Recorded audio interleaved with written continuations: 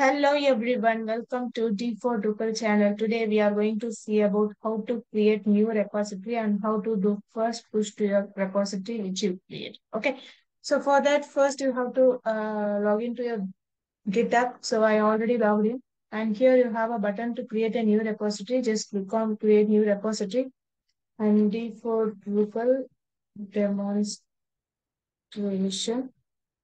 So you can give any repository name which is available for you.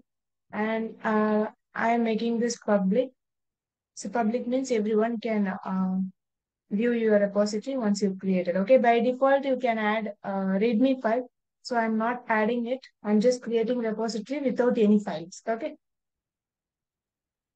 So once you created the repository, you can see there is no files. So you have to do a first push to your repository so that you can see all the files, whatever you are having in the repository. So to do that, what you have to do, uh, I'm just going to my desktop and then I'm creating a repository folder name with the same repository name and then going deeper people demonstration. Here in this repository, you can see ls, there is no folder, ls-v, we don't have any hidden folder also in this folder. So first what I'm going to do, I am going to create a new file. So this command will create readme.md file and with the content of D4 Drupal demonstration.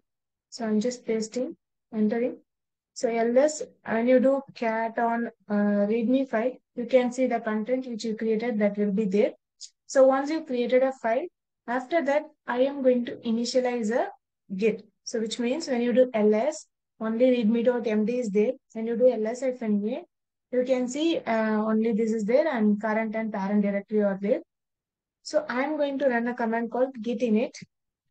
When you run git init, the folder will be initialized for the Git repository. So when you do ls now, only readme.md will be there. But when you do ls-a, here you can see your Git folder is initialized, which means this folder is initialized for the Git repository. Okay. So once that is done, I'm just adding so before that, run git status. So when you run git status, you can see these file is in red color means the red color represent these files are in untracked files. Untracked files means those are not committed in your local folder. So to do that, you just need to add. So once you add it, okay, git add readme or you can give readme git add dot means it will add all the untracked files. When you give git add readme.md, it will add only that particular file from untracked to the tracked files. Okay, once you've done that, when you do git status, you can see the red color is changed to green color. So which means you are telling to this Git repository that you are going to push these files. If the file is in red color in the same folder after you added some of the files, so whatever files you are in red color, when you push, those will not be pushed to your Git repository. Okay. So after that, I'm just committing. So first commit, you can give any commit message. So once you committed, so currently the branch is in master by default. So I'm making this branch to main. So once you run that command, you can see master is changed to main. So we are going to make a push to the main branch. Okay. So after that, when you push your files, whatever you are having here, you have to push this to your Git repository, right? So you have to tell this folder that you are going to push to this particular Git repository. To tell that, you have to add the Git remote add origin the path. Okay. So when you add this in this, so you can see Git origin HTTPS in the Saranya repository. You are going to push to this D4 Drupal demonstration repository with the files whatever you are having here. So before running this, I will run one more command git remote -v. So we don't have anything already added. So when you run this command, so okay, it's git remote add origin space enter. So when you run this, now the origin is added for your repository. So when you do git remote -v, you can see we have added origin.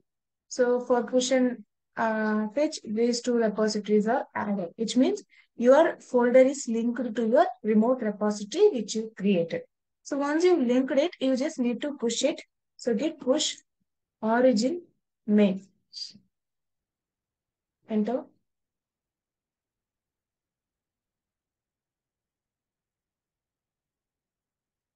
Okay, so once you run this, it will ask you to log in.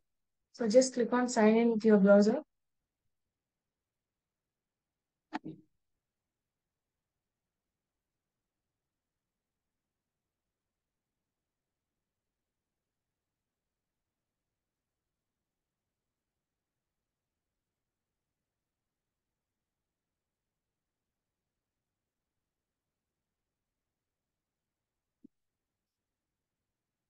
So once the authentication is succeeded, your code will be pushed. So when you go to your repository and refresh, you can see our file is added with the content what we give. And also you can see the commit message what you give. The first commit message is added to the first commit. Okay. So this is how you have to create a new repository and do a first commit to your repository. And that's it about today's video. If you like the video, please share, like, and subscribe to my channel. Thank you. Bye.